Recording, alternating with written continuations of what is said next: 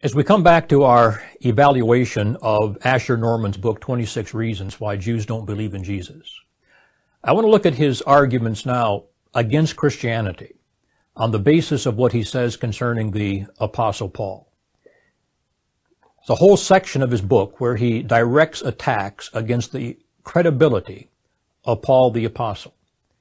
It's his contention that Christianity is the religion of Paul and not of Jesus. He claimed that the whole notion of faith in Jesus instead of obedience to the law for salvation was all Paul's idea.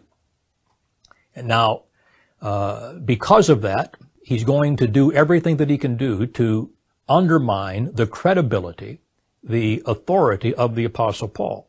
But again, his premise is that Christianity as we know it, Christianity as we believe it, is Pauline. It is not of Jesus. It is that which was originated by this one called Paul the Apostle. Now, he claims that Paul was a man that was deeply troubled.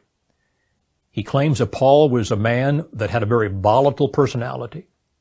He accused Paul of being a liar. He accused Paul of being opposed to the law of God. He argued that Paul was an employee of the Roman government that was there to undermine any kind of political rebellion of the Jews against the Romans. That's why he was rightly stoned, because he directed attention to Jesus as God. He claimed even that the original Christians were suspicious of Paul and that Paul had no apostolic credentials.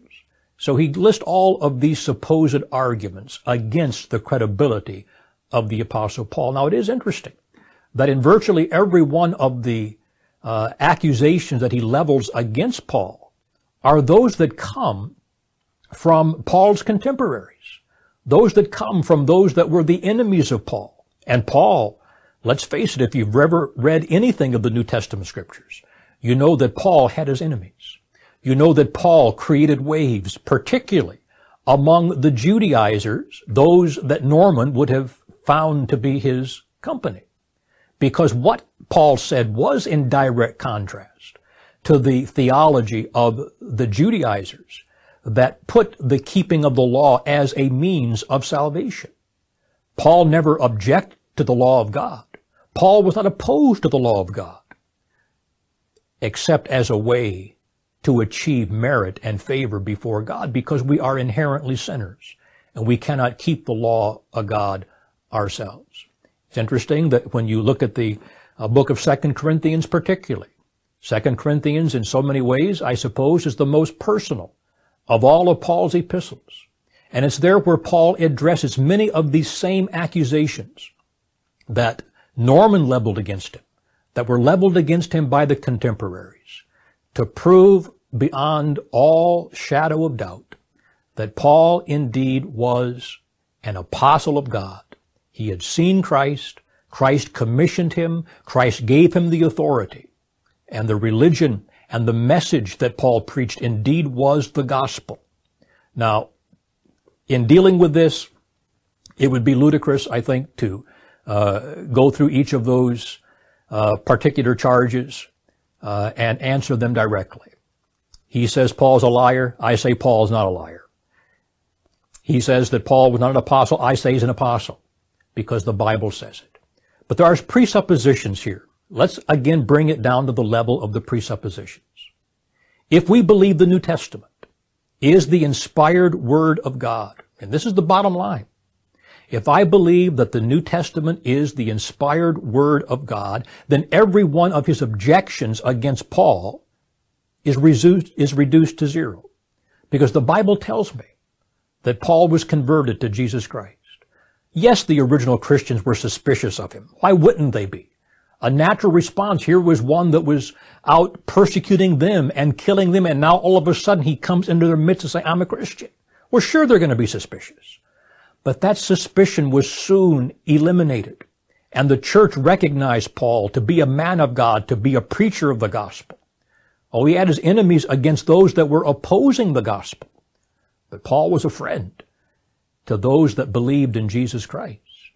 The New Testament, if we believe it to be the inspired Word of God, it identifies Paul not as the founder of some religion, but as an apostle of Jesus Christ, as a preacher of the gospel, not preaching himself, not preaching his own ideas, but preaching that Jesus of Nazareth indeed was the Son of God, crucified on a Roman cross, buried in a tomb, and raised from the dead.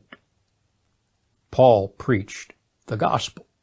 Christian theology is not Pauline. Christian theology is based upon what God in the Bible has revealed. The Bible makes it clear that there is no scripture that is in our authorized version. It says that there's no scripture of any private interpretation. That literally says that there's no scripture of any private origination. There's no scripture that comes from the mind of man. There's no scripture, if it is the Word of God, that is devised by human origination. And Paul, as the apostle, as he writes under the inspiration of the Word of God, is writing the Word of God. He's preaching the Word of God. Christianity is not the consequence of Paul's thinking, of Paul's invention, but it is the revelation of truth from the Holy Spirit of God. Paul preached what was based upon fact. He didn't make it up. Paul himself tells us that if I preach that Christ rose from the dead and he didn't really, in fact, rise from the dead, then my preaching is in vain. It's stupid. It's futile. It's fruitless. Paul did not make up anything. Paul preached the gospel of fact, that Jesus died, that Jesus was raised from the dead. The Christianity of Paul is the Christianity of God, the Christianity of Jesus Christ.